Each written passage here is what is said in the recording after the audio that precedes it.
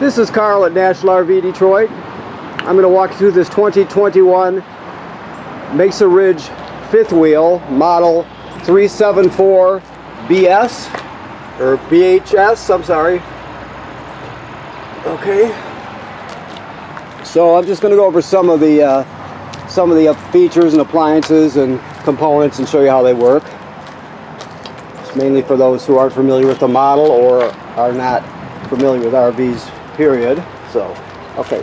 So first of all, this has an automatic leveling system called ground control. So it has it's a 6-point system. So you have 2 rear, and then if you move up,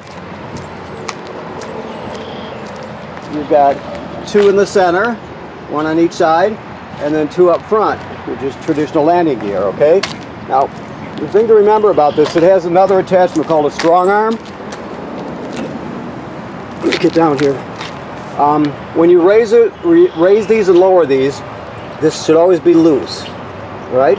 But when you get it down in the position you want, you'll tighten it up. That way, it just takes some of the movement out of the trailer. But you always want it loose when you're moving it up and down. Okay? So if you're camping and you've got them extended and you're leveled, you're getting ready to leave before you return to hitch height. You always want to loosen all these. Check all the jacks. There's 2 maybe. Actually, there's 2 on each of the front, so that's 6 of them, I guess, total.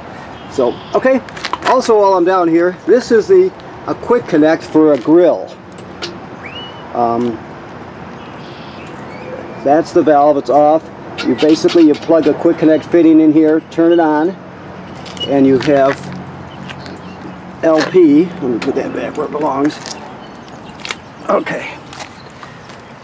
You'll hang your grill right on here. Now the grill is probably up front. Let's go look. Yeah. So this is the hose you use. See, it's got a quick connect on this side, and then this would plug into the quick connect under the trailer. This is the rack it sits on. And of course, this is your grill. So let's move back to where we were. It's a big trailer. I got to pick up the pace. I only have 28 minutes, something like that, so I gotta. So this is a griddle, obviously. Always be careful. This comes off and it's real heavy. You have to turn the gas on and off here. But so you figure you've got the grill plus the griddle. I'm sorry, plus a grill. So you've got a lot of cooking space. This is just utility stuff here. You've got a refrigerator, works on 110 AC. As soon as you plug the trailer in, this will turn on. So it's hot wired in that sense. So as soon as you plug in, it turns on. All right. Of course, you got a sink out here. All right. So let's move on. You have 2 awnings with the LED strips, right? They're all power awnings, so you just push the button. Never leave them out unattended, of course.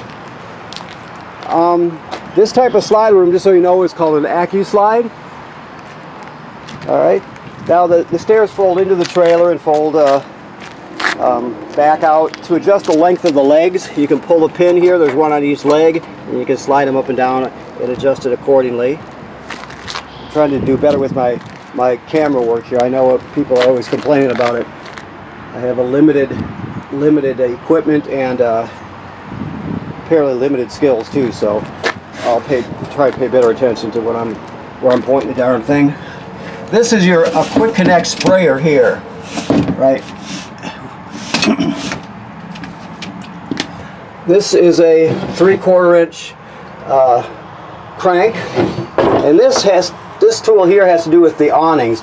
If they happen to fail or get damaged, you can bring them in manually. I can't explain to you how to do that. You're going to have to watch the manufacturer's video or read the literature in your packet inside, but you can get them in if you have to. Okay. Of course, that's your dump hose there and an electrical reducer. All right. You see how I stated that there's 2 on the front on each of the landing gear on the front. So, okay. Now you have 6 20-pound tanks. So you see 1 on the other side, 2 on this side. The regulator changes over automatically, so you just basically turn them all on. They put, my understanding is they use 20, instead of using 230s, they use 320s. You still end up with 60 pounds, but these you could trade in anywhere. The 30s are harder to trade and swap out, so, okay. All right, so you have, these lids are still off. You got 2 batteries, 27 series deep cycle marine batteries. They're wired together as 12 volts, so you're just doubling the storage capacity. You're still staying at 12 volts, okay? Alright, so now the landing gear, there's 2 ways to operate it. This is the basic way, in the sense that this will allow you to auto level it. It'll allow you to go to hitch height, which is what you want when you're tracking. Hitch height is the last position your trailer was in before you auto leveled. So the idea is, when you're unhooking from the trailer, you pull your tow vehicle out and you hit auto level, right? Then when you're ready to leave in a week or so, or 2, or whatever period of time you're staying, you can push hitch height and it'll return it exactly to that position. So theoretically, you should be able to slide right underneath it and hitch up and go. Now if you do retract all, it will actually nosedive. It won't damage anything unless you've got something under the front, but if you retract all, it will retract everything, even the front landing gear. So generally you're not going to do that. Okay. Now to turn this one on, you just push both up and down arrows at the same time. See, it goes green. Now there's also a digital, or let's say a touchpad inside.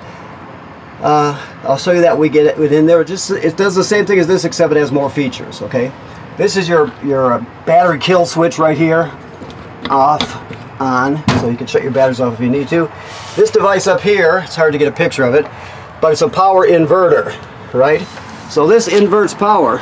It goes from, takes 12 volt DC from the batteries and inverts it to 110 AC, and then that's hooked directly to your refrigerator. So when you're going down the road, let's say, you're inverting power and your refrigerator is running, is pulling power from the batteries, and your batteries are being charged by your vehicle's alternator, so you can keep food in there and it'll stay cold. When you get to the campsite and you plug in, your power converter will be running the refrigerator or charging the batteries and that are supplying power to the inverter, which is supplying power to the refrigerator. I'll show you the power converter when we get inside. 2 things: inversion, which is going from DC to AC, and conversion, which is going from AC to DC. Okay? Alright, so this is your water. You hook up here. So basically, you just have these different drawings here of the different positions. Right now you can see we're set up for pump or city water. That means we can pump from the fresh water tank or use city water because it's in this position. Right? You can see the pictures here. If you want to fill the tank, you change it to this position, winterize in this position, and bypass the water heater in this position. So you can do everything from right there, and you hook your hose up to this port right here. Now, there are 2 black tanks in this trailer, so you have 2 black tank flushes. Basically, after you flush your black tank, let's say it's the front black tank, you leave the valve open, like right here, pulled out all the way open. You hook a hose here at the dump station, hook the dump station hose right there, turn it on, it'll spray out the inside of the black tank. Same thing for this one. This is for the rear, but you got to open the rear valve first. It says right here on the sticker, I'm sure, that always make sure the valves are open before you turn the water on. So that's your black tank flush. This is your water heater. It's let's see, the switches are inside the trailer. Let me just set this aside here. The switches are inside the trailer. I just want to show you that there's an extra switch out here. This switch controls the electric heating element that's behind this cover here. So keep in mind, you can't use the electric until you turn the switch to the on position. There's also switches inside. That's sort of a redundant switch, so to speak.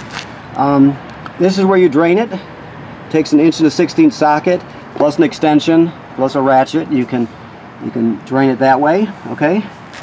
I'll show you the switches when I get in there. There's another, or this is the valve. This dump connection is for these 2 valves up here, right? Also, this one, it appears to be the fresh water connection, I would think. I didn't actually prep this trailer, but I'm relatively sure. Yeah, it says right here. So that's for the fresh water. Then we have another one here, right? And then you have 3 valves here. Black valve, which is for the rear toilet. A gray, which is for the toilet vanity in the bathroom. And then you've got another one, which is probably for the outside sink. I'm sure that's what it is, okay? Remember, before you flush the black tanks, always open the valve. Okay, you got a 50 amp cord, because this is a 50 amp system with 2 air conditioners. So right now you can see we've got it reduced down to a 30.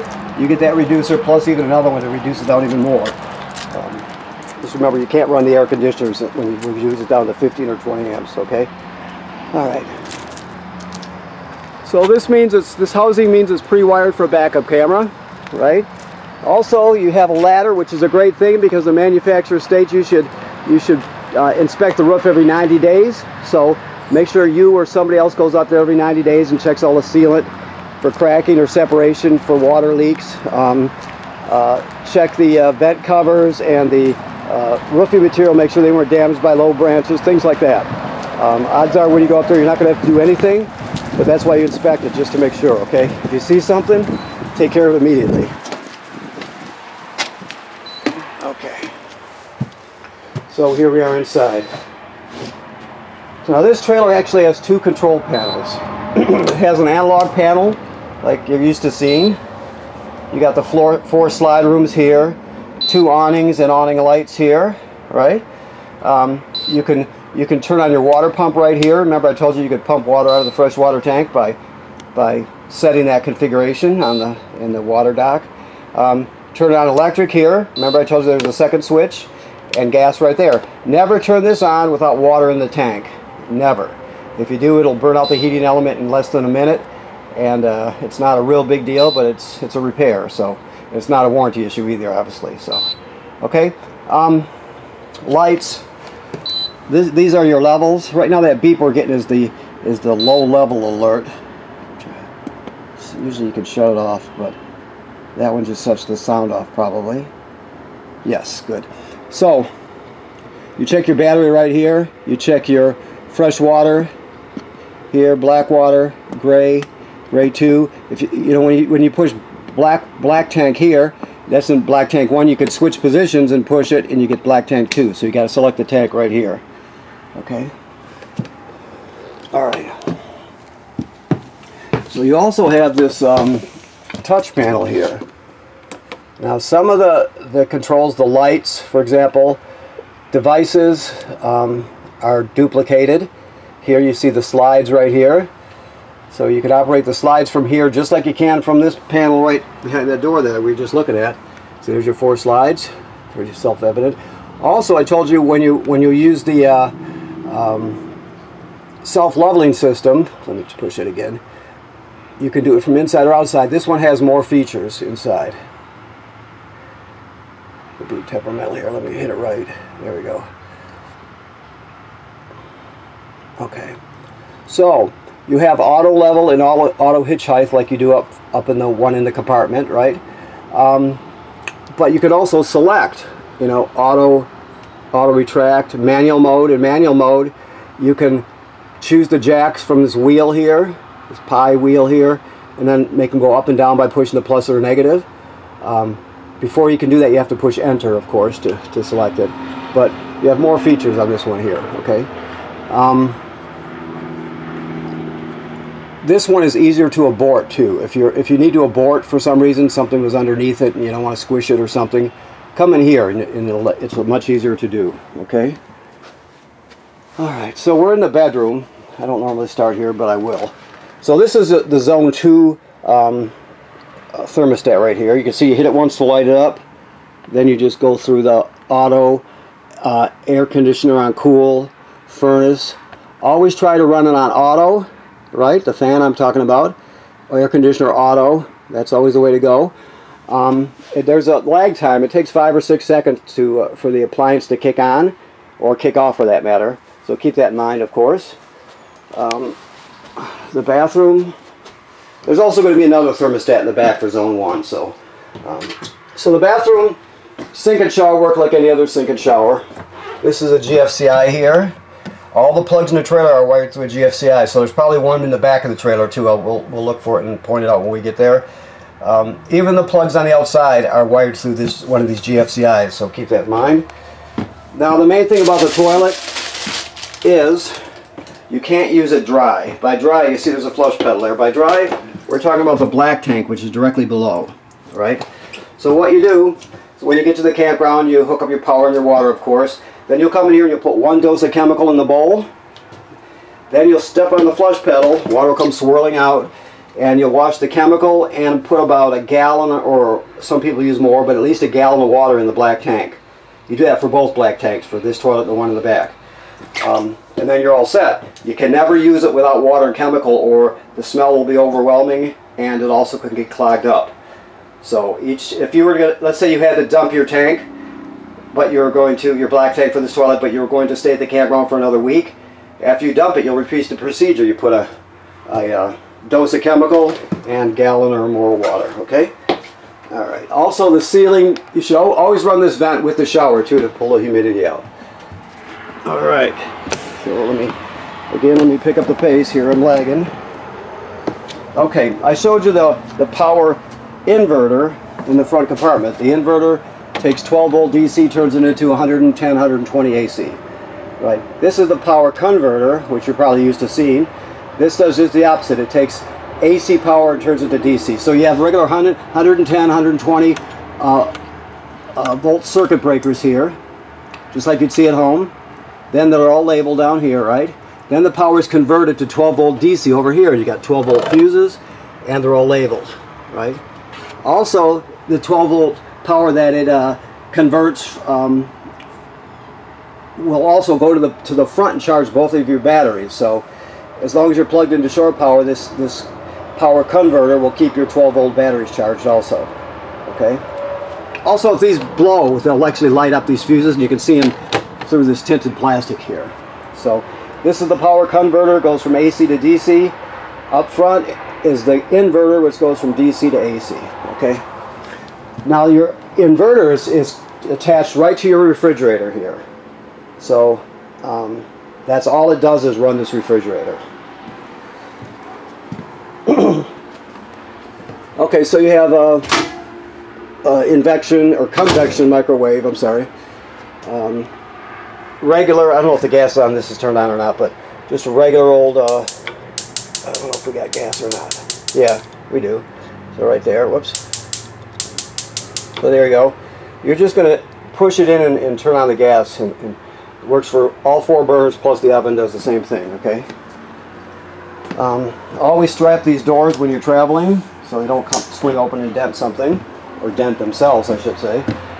This is for your power ceiling vent up here. You see it right there. Okay. So you can open the lid. You can select or operate all the controls for it from right here, so you don't have to stand on a ladder to get to it. This is your zone 1 thermostat here, works just like the one in the back. Okay, this right here is your power, or excuse me, is your carbon monoxide detector right here. You can see it. It's green. The LED is green. It should always be green. This detects carbon monoxide buildup, LP gas leak. Okay, and if it beeps very slowly, it's telling you your battery's low. I'll put it through a self-test here so you can hear it.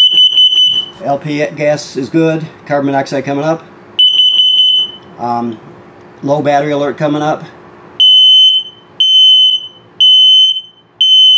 And then back to green. It should always be green. Obviously, if it goes off for carbon monoxide or LP, you're going to take everybody outside, leave the door open, shut the gas off at the front, figure out what's going on.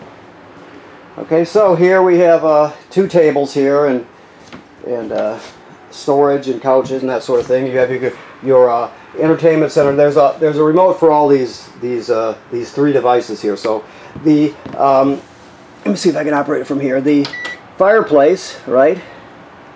Let me look here.